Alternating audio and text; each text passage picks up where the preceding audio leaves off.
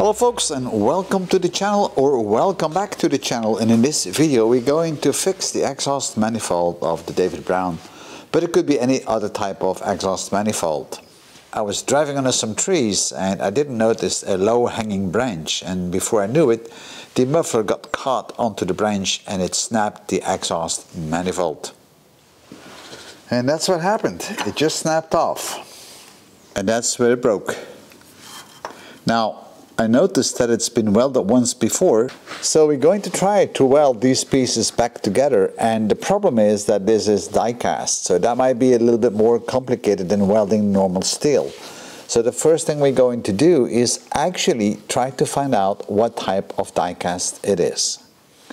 Now I'm a little bit lucky on this tractor because there is what I call an insert on top of the exhaust manifold. So this is the one that I actually have already pre-loosened up and be ready to remove it. So I can remove this piece and then start welding it separately without having to take off the complete exhaust manifold. I'm going to prepare those pieces to weld them back together, and I'm not sure yet what it is. I suspect it's gray die cast because that's typically what you would find on an exhaust manifold.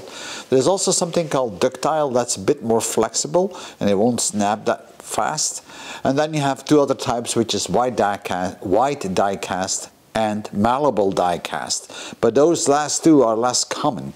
So I really suspect that this one will be gray die cast. But we'll do the test in a few minutes. But first of all, let me go and clean these parts up so we have a good view on what has been done to it before, because I do see already some welding before. So the same problem has happened with the previous owner. So let me blast it.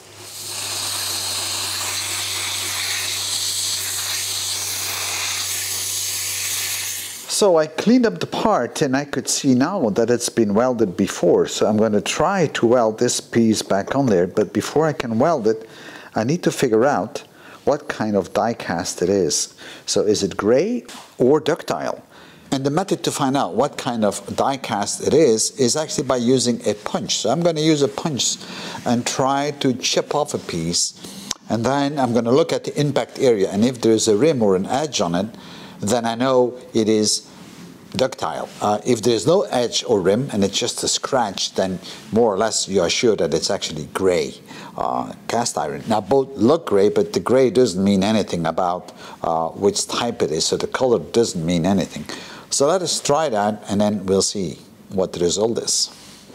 Let's see. So I'm going to use my punch and make a little dent here and see what the result is.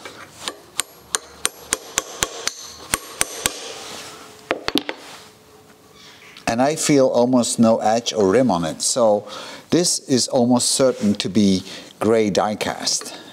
Another method to find out what type of die cast it is actually using a drill and try to drill a little hole, and look what comes out of it. You can see that all the little parts here are really fragmented and you get no spirals like you would normally have on steel. So that really confirms to me that this is actually gray die cast. If you try to do the same thing on ductile,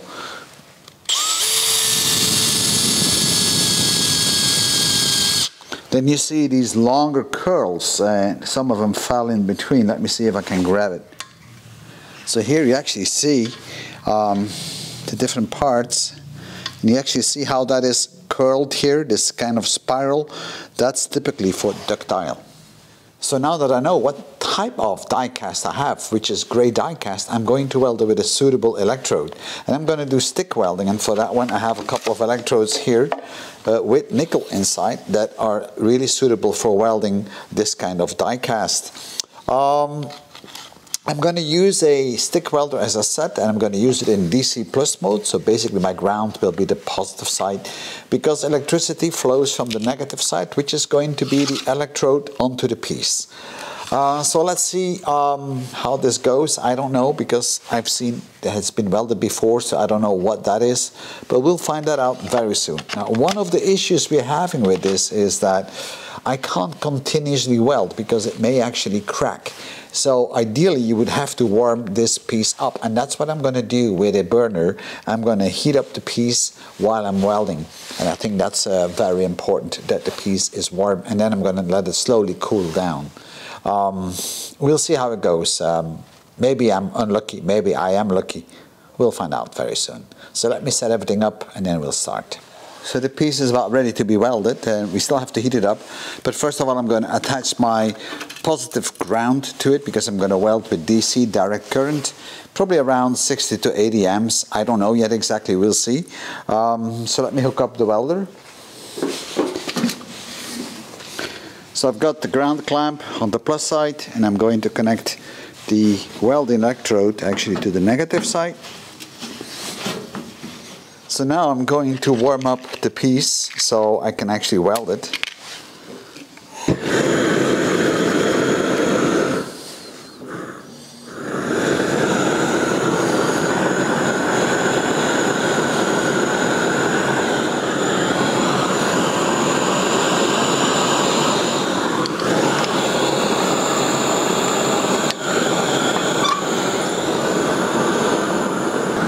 I'm going to check the temperature, and I might need a little bit more. It's around 250 degrees centigrade right now.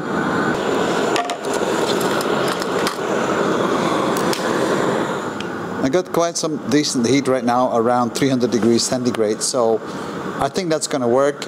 Probably I should get more to about 400 to 500, but let's give it a try.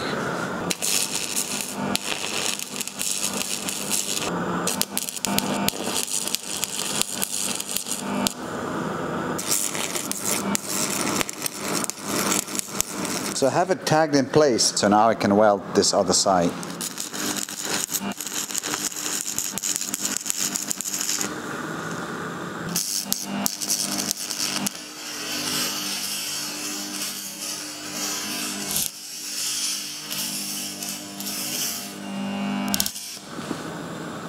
Alright, so the weld looks reasonably alright, so now I'm going to let it cool down. And I'm still going to leave a little bit of gas flowing through it, but minimal, so it can cool at ease. So I'm going to let it sit here for a few minutes, and then I'm going to remove even the flame a bit more from it. So at the end, it's going to cool down nicely so it doesn't crack. I don't think it's going to be a big issue. I could also put it in a bucket of sand. Maybe that might be the better option, so we can let it cool down slowly. So I'm going to take the piece that we just welded, and I'm going to place it in the bucket here, and then I'm going to put some extra sand on top of it so it can actually cool down very slowly.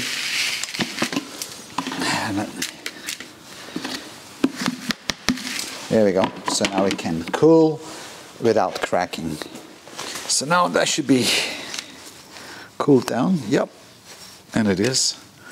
So here it is. Doesn't look that pretty, but it seems to be alright. So let me clean it up. It doesn't look too bad. It's not perfect, but it's quite alright, I think. So let's clean it.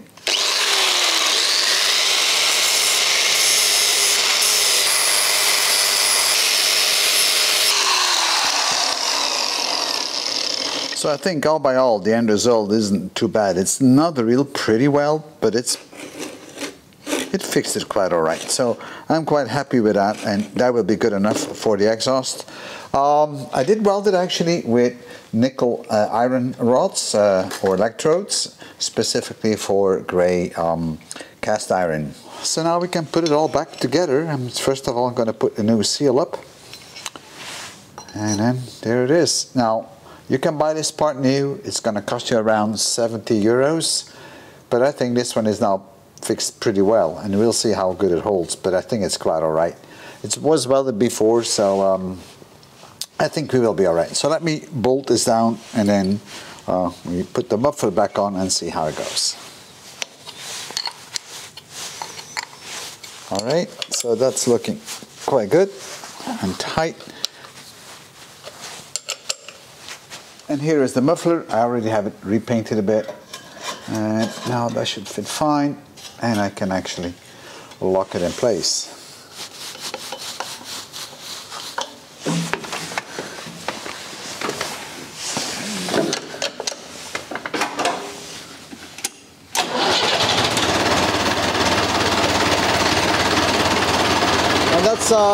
pretty good. So I think that is actually fixed now.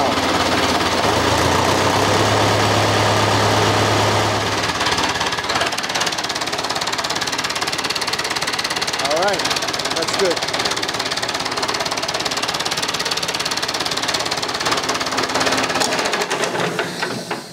So we're nearing the end of this video, and as you have seen, I was able to re-weld and repair the die-cast part. This was gray die-cast. We checked it out, then we cleaned it, and then we welded it. Welding wasn't all that smooth, but at the end it worked reasonably well. I did use a iron nickel rod specifically for welding gray cast iron, and I did use a stick welder. I placed it on DC, and the positive side was actually on the metal part itself, so the electrode was the negative side. It worked pretty well, I have to say, and now I have it assembled, and we actually put a new seal up, and everything is now just working fine. By this, I saved myself about 70 to 80 euros, because that's the price of the part if you buy a new part like this. Thank you for viewing, and I'll see you in my next video. Bye bye.